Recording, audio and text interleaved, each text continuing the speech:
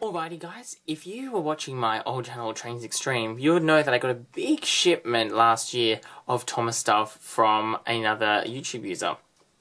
And it was full of weird Japanese stuff that I haven't even had a chance to look at properly since I bought it. So, in this video, it's going to be as much of an exploration for me as it is for you.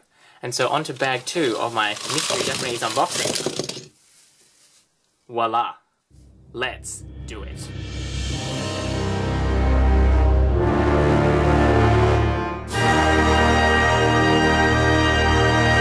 So here you can see what was inside that bag. Now we've got 3 of these similar pullback kind of Thomas things, and we've got a collection of these little clicky wheel guys that have moving eyes. So obviously I have no idea what any of these are. So that's why in these videos I need your help. If you know what these merchandise are called, which a lot of people knew in the other part of this video, which I'll have a link to in the description, then they really knew what was going on when I had absolutely no idea. So if you know some of the toys that are in this video, tell me what they're called, let me know if you've got any, if you've seen them around, because in this, it's just as much an exploration for me as it is for you guys. So, first let's have a look at these weird little pullback, wind-up Thomas things. So as you guys can see, I've got 4 of these little pullback, wind-up kind of figures. There's Thomas, Gordon, James, and Toby. Now, what's interesting about these guys is the way they actually work. So, before we get into the individual characters, the way each one works is it's just a very, stock standard model with these molded on wheels. Now, the 2 outside ones are larger than the inside one. If we turn it over on the bottom, you can see we've got a free rolling pair of front wheels. We've got 2005 Guidelines Limited B, which I'm assuming again means Bandai. And we've got these really weird rolly wheels that seem to only roll one way, as you can see. Backwards, they do something. But forwards, I don't get anything. So I don't really know how these are supposed to work. Because it sounds like something is winding inside of there, that we've got some kind of winding mechanism inside of there. But then, of course, as I said, when you try to pull them forward, nothing happens. But you can hear it clicking as I push it back. So I don't understand how the rolling mechanism in these ones is supposed to work. If you guys have any ideas, that would be really awesome, because I honestly have no idea how these are supposed to work. But in terms of actual characters here, we can see, look, we've got to look at Thomas. You can see that it's quite a nice version of Thomas. The proportions, I think, are quite decent. The amount of detail is quite good for the size. The only thing really lacking from these is cab windows. As you can see, none of them have got those. But the rest of this is just a big sticker on there to give that detail. No painted buffers or anything on the back, but that's okay. Come around on the top, we've got the coal detailing, the inset whistles, dome, and the funnel. And as noted before, you've got these plastic wheels which don't actually turn, that just kind of look there, obviously for the purpose of being wheels. The face, which I always think is really important in a Thomas toy, is quite nice, I think. It's not the perfect face, but it definitely does the character justice, I think. Probably more so than some of the new style faces that we see on the toys today. But obviously that's up to you guys to tell me whether you agree with me on that one. So this is Thomas in this range. And you can see that he's quite a nice Thomas. Got a decent amount of strength to him. He doesn't feel flimsy or like he's going to fall apart if I give him a bit of a twist, a bit of a pull. He definitely stays together in one piece. He's quite a solid toy. Definitely okay for kids. If we look at Gordon, his features are very similar. Now, again, because he's a tender engine squashed up, his proportions are obviously a little bit wrong. Mainly because you can see we've got the tender squashed in there. And because he should be a lot wider, you can see that his face is actually the same size as Thomas's, but that means that his boiler is quite thin and narrow. So he's got a bit more cartoonish proportions. But that said, it's still definitely a passable Gordon toy, even if it's not the best one I've ever seen. Again, it has that same weird wheel function, so I'm not exactly sure what's going on there.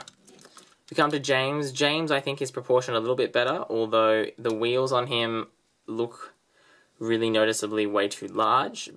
But again, not much you can do about that because of the scale of the character.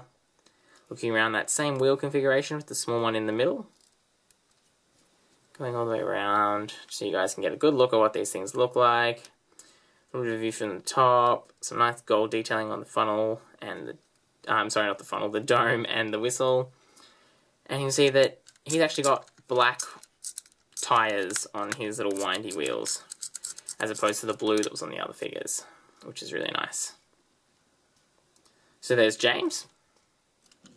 And the last one's Toby, and he's actually quite interesting. I think he's probably got the most details out of any of them, because these are all moulded in. That grey paint on the inside of his doors is actually paint, it's not a sticker, whereas this is a sticker here. He's got details on the back. He's got something which should have been there. I'm assuming it's a cow catcher sticker, like the one that's got on the front, which has got lots of details on it. He's got the roof detailing that's standard for these Tobys. I'm not exactly sure what that is, though. Does anyone know what that is meant to be? That's his bell. That's his funnel. What's that? Because he's not an electric engine, so, like, what is that? I don't know. Maybe someone else will probably know what it is, because I really don't. And you can see that he's got a really nice face. I still think the wind-ups have my favourite Toby face and front, but this is definitely very well done, if the face being a tiny little bit too small, but that's okay. What's interesting about this guy is you turn him upside down, he's actually got a red undercarriage with the weird windy wheels on them. Although he is from the same year, and if we look at them, they're all from that year 2005. So all from the same wave of the same range, I'm assuming. So I think these are quite a nice looking Thomas toy. My main issue is that I don't understand how the play function works, and I feel like it's not just a defect, because I don't understand how I can get 4 figures in relatively good condition. As you can see, they've got very minor scratches and scrapes on them, that all have that same problem. So maybe someone out there can tell me what the secret is to making these guys work. Making them come together as one, because I don't know what it is. So if you guys know what those are, that's awesome. If not, hopefully someone else does. Maybe read through the comments and see if you can figure it out, because these are definitely a mystery to me, and that's something I love looking at these toys, because they're so strange, but also so cool to have, because they're so different to anything I've ever seen before. But let's get them out of the way and get onto the ones that make a little bit more sense, which are these bad boys here. Well, these were the second ones that came out of that plastic freezer bag that these guys were in, grouped together because they were kind of similar, I guess. And these guys make a bit more sense to me, and I think are definitely a better toy on multiple levels. So as you can see, I've actually got quite a lot of these ones, and I've got a lot of Jameses, so you never know, in a future giveaway, maybe, just maybe, some of these could end up, some of these exclusive, rare, kind of Japanese items could end up at your door. But you'll have to keep watching my channel to find out, won't you? Alright, so, let's have a look at these guys, and as always, let me know if you know what they are, because I have no idea.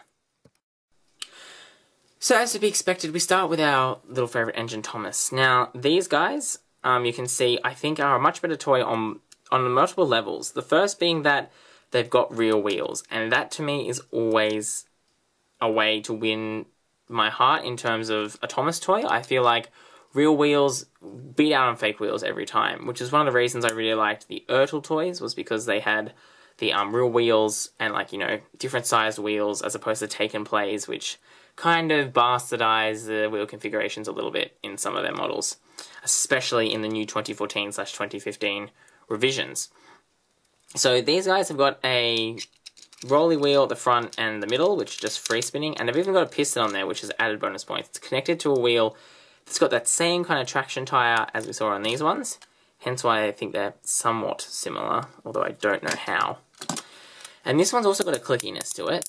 It goes forwards and backwards, which made me think something was wrong, but in fact, if we come around to Thomas's face, you can see that clickiness is the gear mechanism in the eyes, which I've always really liked. I thought that's a very cool thing. I think Bachmann really hit it on the head, implementing that into the electric models, because they do look really, really cool. You can see that Thomas's eyes go very far to the, well, his left, but our right, but not so far to the other side, but that's okay. I think it's quite nice.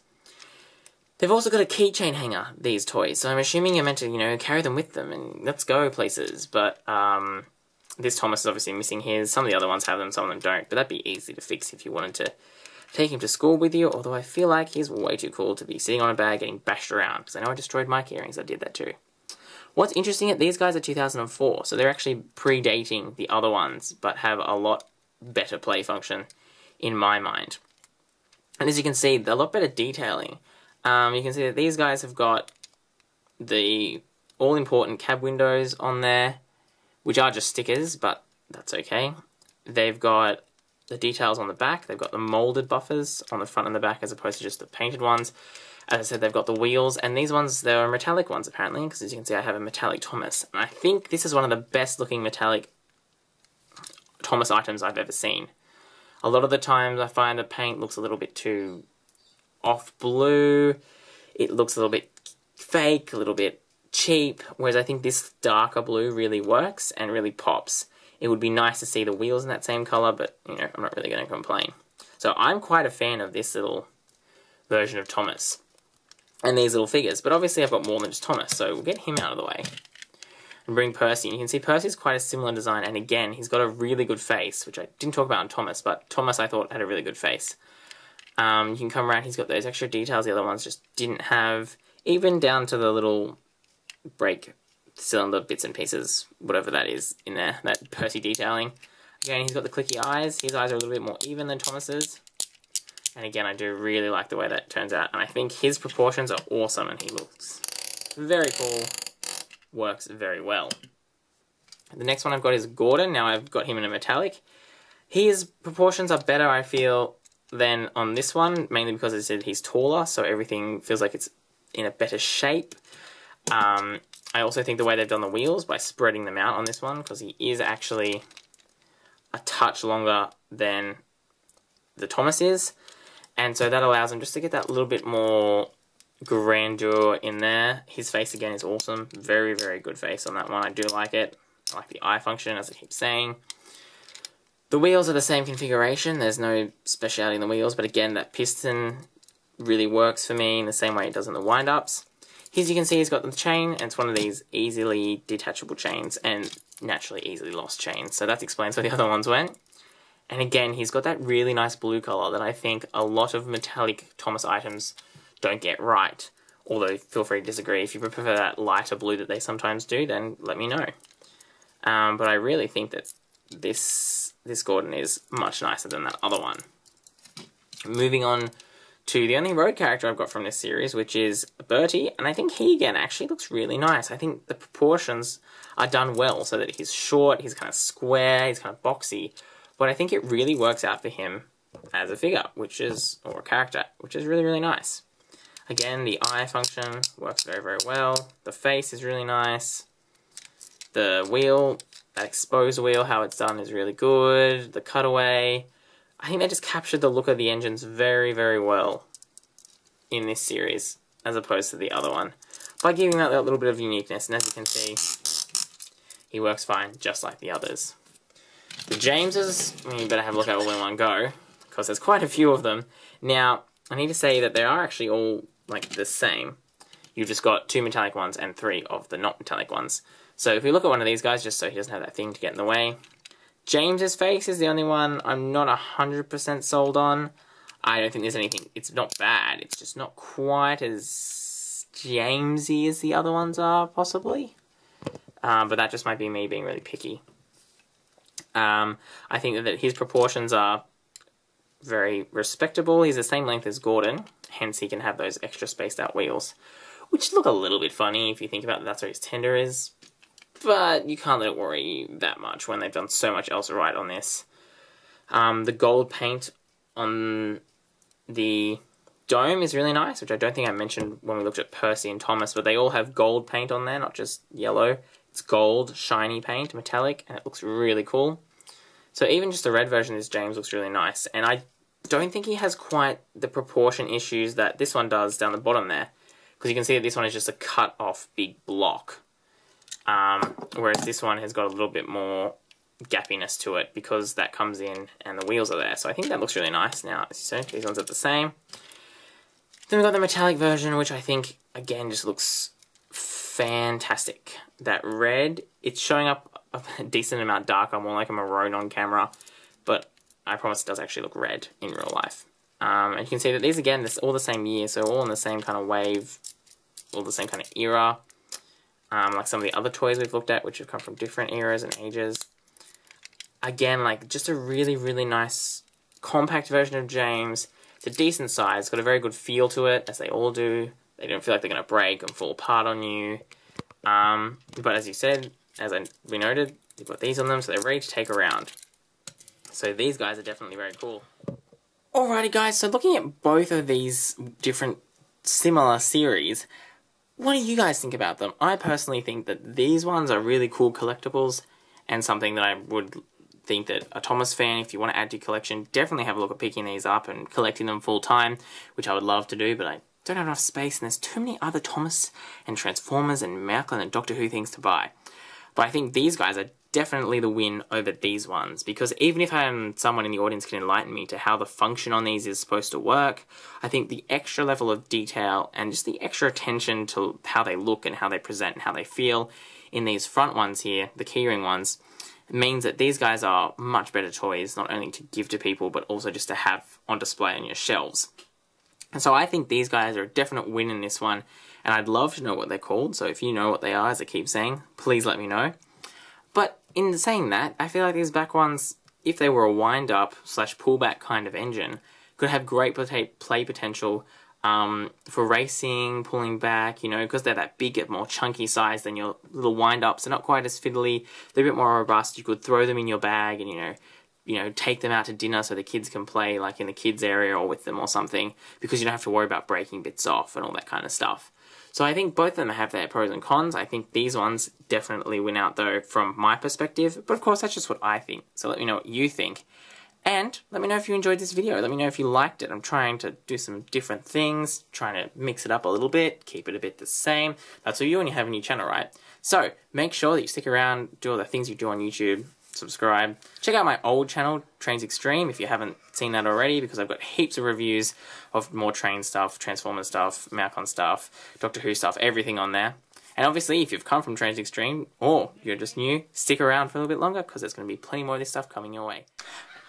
But as I have to say in the end of every video, thanks for watching. That's all we've got time for from Extreme Trains.